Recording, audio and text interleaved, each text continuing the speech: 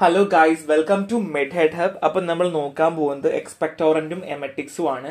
So എക്സ്പെക്ടോറന്റ് നമുക്കറിയാം, നമ്മുടെ government ഹോസ്പിറ്റലൊക്കെ പോകുമ്പോൾ നമുക്ക് എക്സ്പെക്ടോറന്റ് തരാറുണ്ട്. മിക്കവാറും ഇന്റേൺഷിപ്പ് ചെയ്ത ആൾക്കാർക്ക് അറിയാമല്ലേ, വെള്ളത്തിലൊക്കെ കലക്കിയിട്ട് നമ്മൾ എക്സ്പെക്ടോറന്റ് വെക്കാറുണ്ട്. സോ നമ്മൾ വെള്ളം കലക്കിയിട്ട് ചേർത്ത് കുടിക്കാനൊക്കെ പറയും.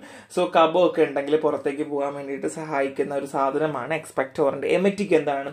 എമറ്റിക് എന്ന് പറഞ്ഞാൽ എമിസിസ് അല്ലേ, അതായത് നമുക്ക് ഛർദിൽ ഉണ്ടാക്കാൻ വേണ്ടിയിട്ട് സഹായിക്കുന്നതാണ്. സോ എക്സ്പെക്ടോറന്റ് എന്ന് വെച്ചാൽ ആ ഒരു എക്സ്പെൽഷൻ ഉണ്ടാക്കാൻ വേണ്ടി, അത് നമുക്ക് എന്താണ് ആ ഒരു ആക്ഷൻ ഉണ്ടാക്കാൻ വേണ്ടിയിട്ട്. സോ നമുക്ക് നോക്കാം എന്തൊക്കെയാണ് കാര്യങ്ങൾ നോക്കാം.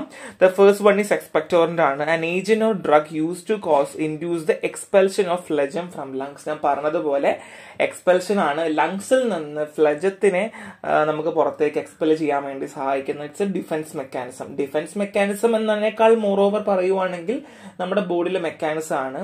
ഇപ്പൊ എക്സാമ്പിൾ പറയുവാണെങ്കിൽ എന്താണ്, നമ്മുടെ ഒരു ലങ്സിനകത്ത് അധികമായിട്ടുള്ള ഒരു ഫ്ലൂയിഡോ അല്ലെങ്കിൽ അധികമായിട്ട് സ്ഫൂട്ടം ഉണ്ടെങ്കിൽ അത് പുറത്തേക്ക് തള്ളുക എന്ന് പറയുന്നത് ഒരു മെക്കാനിസം ആണ് അല്ലെ. അത് കൈൻഡ് ഓഫ് ഒരു ഡിഫൻസ് മെക്കാനിസം തന്നെയാണ്. കാരണം നമ്മളെ ലങ്സിനകത്ത് അധികമായിട്ട് ഫ്ലൂയിഡ്സ് ഒക്കെ അക്യുമുലേറ്റ് ചെയ്ത് കഴിഞ്ഞാൽ നമ്മളെ ബോഡിക്ക് ഇൻഫെക്ഷൻ ഉണ്ടാവാനുള്ള ചാൻസ് കൂടുതലാണ് അല്ലെ. അപ്പൊ സോ അതൊരു ഡിഫൻസ് മെക്കാനിസം തന്നെയാണ്. So remove സ്ഫൂട്ടം from respiratory tract. Example potassium iodide and ammonium chloride. നമ്മൾ ഈ എക്സാമ്പിൾസിന്റെ നമ്മൾ എന്താണ് അതിന്റെ ഫർദർലി യൂസുകളും കാര്യങ്ങളും ഒക്കെ പഠിക്കുന്നുണ്ടാവേ. നമുക്ക് നോക്കാം കേട്ടോ.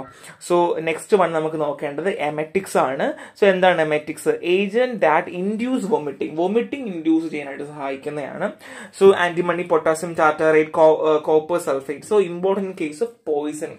സോ നമുക്ക് എല്ലാവർക്കും അറിയാം, നോർമലി എല്ലാ പോയിസണിങ്ങിലും നമ്മൾ ഈ എമറ്റിക്സ് യൂസ് ചെയ്യാറില്ല. ഇപ്പൊ സ്ട്രോങ് ആസിഡ്, സ്ട്രോങ് ബേസ്, അങ്ങനെ കൊറോസീവ് ആയിട്ടുള്ള സബ്സ്റ്റൻസ് ആണ് ഇൻജസ്റ്റ് ചെയ്തിട്ടുണ്ടെങ്കിൽ ഒരിക്കലും നമ്മൾ എമറ്റിക്സ് യൂസ് ചെയ്യില്ല. കാര്യം കൊറോസീവ് ആയതുകൊണ്ട് തന്നെ അങ്ങോട്ടേക്ക് പോകുമ്പോൾ നമ്മുടെ ആ ഒരു ഫുഡ് പൈപ്പും അല്ലെങ്കിൽ ഫുഡ് കനാലും ഒക്കെ അടിപൊളിയായിട്ട് കഴിഞ്ഞു പോയിട്ടുണ്ടാവും. അപ്പൊ തിരിച്ചത് വീണ്ടും എക്സ്പെൽ ചെയ്യുമ്പോൾ തിരിച്ച് പുറത്തേക്ക്, means expelling in the sense vomiting ചെയ്യിപ്പിക്കുമ്പോൾ എന്താ സംഭവിക്കുക, അത് വീണ്ടും കരിഞ്ഞും പോകാനുള്ള ചാൻസ് കൂടുതലല്ലേ.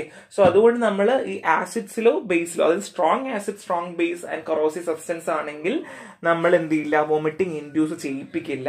പക്ഷേ ന്യൂട്രൽ സൊല്യൂഷൻസുകളൊക്കെയാണ്, അതായത് ന്യൂട്രൽ ആണ്, അധികം അസിഡിക് അല്ല, അധികം ബേസിക് അല്ലാത്തൊക്കെയാണ് നമ്മൾ എമറ്റിക്സ് കൊടുക്കാറുണ്ട്.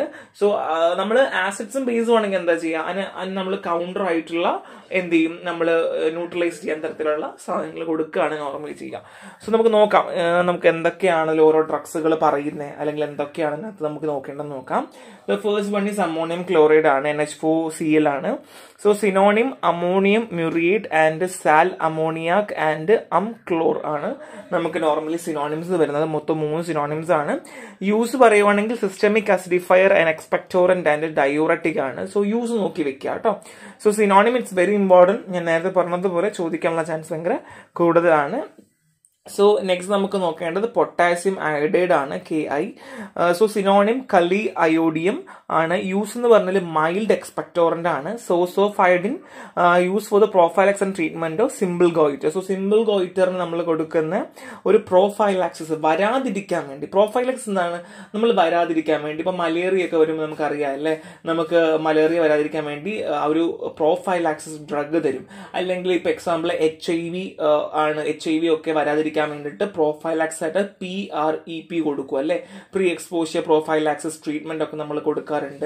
പിന്നെ എവിടെ നമ്മൾ ഈ പ്രോഫൈലാക്സ് ട്രീറ്റ്മെന്റ് കൊടുക്കുക, അത് പിന്നെ എനിക്ക് തോന്നുന്നു ഇൻഫെക്ഷൻസ് വരാതിരിക്കാൻ വേണ്ടിയിട്ട്. ഇപ്പൊ എക്സാമ്പിൾ പറയുവാണെങ്കിൽ നോസോകോമൽ ഇൻഫെക്ഷൻസ് ഒക്കെ നമ്മൾ കേട്ടിട്ടുണ്ട് അല്ലെ, അതായത് ഹോസ്പിറ്റൽ അക്വേർഡ് ഇൻഫെക്ഷൻസ്, അത് വരാതിരിക്കാൻ വേണ്ടിയിട്ട് നമ്മൾ പ്രോഫൈലാക്സ് ആയിട്ട് ആന്റിബയോട്ടിക് ഒക്കെ ചില സമയത്ത് കൊടുക്കാറുണ്ട്.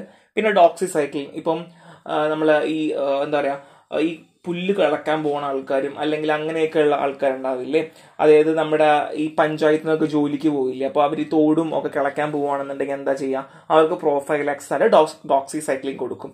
സോ ഇതേപോലെ തന്നെയാണ് നമ്മൾ ലൈക്ക് സോഴ്സ് ഓഫ് അയഡിൻ ഒരു സിമ്പിൾ ഗോയിറ്ററിന് പ്രോഫൈലാക്സ് ആയിട്ട് കൊടുക്കാം. So anti fungal agent in veterinary practice.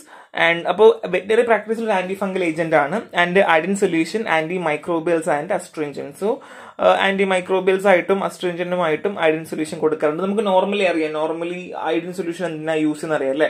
പിന്നെ അയഡിൻ സൊല്യൂഷന് വേറൊരു ഉപയോഗം കൂടെ ഉണ്ട്. ഇപ്പൊ മൗത്ത് അൾസർ ഒക്കെ വരുവാണെങ്കിൽ അയഡിൻ സൊല്യൂഷൻ വെച്ച് കൊടുക്കാറുണ്ട് അല്ലെ. സോ അതൊക്കെ എക്സാമ്പിൾ ആണ് വരുന്നത്. സോ നെക്സ്റ്റ് നമുക്ക് നോക്കേണ്ടത് എന്താണ്, ആന്റിമണി പൊട്ടാസ്യം ടാർട്ടാർ ആയിട്ടാണ് K2SB2CH4H2O6 ചോയ്സ് ആണ്. സോ സിനോണിം പറയുവാണെങ്കിൽ tartar emetic and tartar of emetics ആണ്. സോ ഈ പേര് മറന്നു പോയില്ല, കാര്യം രണ്ടും ടാർട്ടർ ആണ്, എമെറ്റിക്കും എമെറ്റിക്സും ആണ്.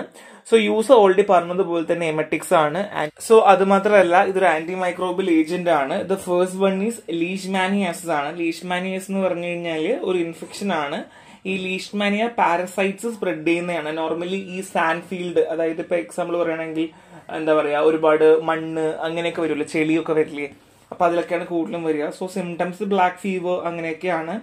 സോ നോർമലി ഇതിനെ കാല അസർ എന്നും പറയാറുണ്ട് ഈ ലീഷ്മാനിയാസിസിന്. അത് ജസ്റ്റ് മനസ്സിലാക്കി വെക്കുക. അതൊരു ഗ്രേഷ് ഡിസ്കളറേഷൻ ഓഫ് സ്കിൻ ആണ് നമുക്ക് സിംറ്റം എന്ന് പറഞ്ഞാൽ.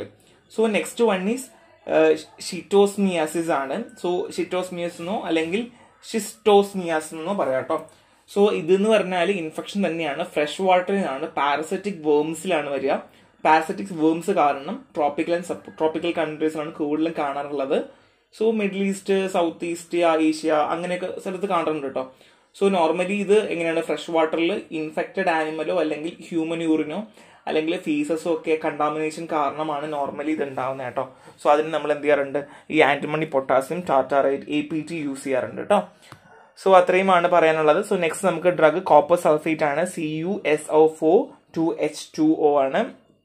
സോ ഇവിടെ synonym blue vitriol and ക്യൂപ്രിക് sulphate ആണ്. സോ ഈ ബ്ലൂ വിട്രിയോൾ ഇമ്പോർട്ടന്റ് ആണ്, ചോദിച്ചിട്ടുണ്ട് കേട്ടോ.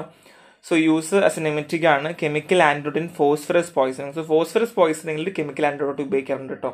And externally as അസ്ട്രിഞ്ചൻ and fungicide. So externally ഒരു ഫംഗിസൈഡുമാണ്, അസ്ട്രിഞ്ചനും ആണെന്നുള്ളതാണ്. സോ നെക്സ്റ്റ് വൺ എന്ന് പറഞ്ഞാൽ അധികമായിട്ടൊന്നും പറയാനില്ല, കഴിഞ്ഞ കേസ്. അപ്പോൾ ഇത്രയുമാണ് നമുക്ക് ഡ്രഗ്സ് പറയാനുള്ളത്. ഭയങ്കര സിമ്പിൾ ആണ്, അധികം ഒന്നും പഠിക്കാനില്ല. ഞാൻ ഇതുപോലെ ഒരുപാട് ഡ്രഗ്സുകൾ അങ്ങനെ അധികം ഒന്നും പഠിക്കുന്നില്ല, കുറച്ചേ പഠിക്കുന്നുള്ളൂ. മനസ്സിലാക്കി പഠിക്കുക, സിനോണിംസ് ഇമ്പോർട്ടൻസ് കൊടുക്കുക. സോ അത്രയുള്ളൂ കാര്യമായിട്ട് പറയാനായിട്ട്. സോ നെക്സ്റ്റ് വീഡിയോ ആയിട്ട് കാണാം. ബൈ.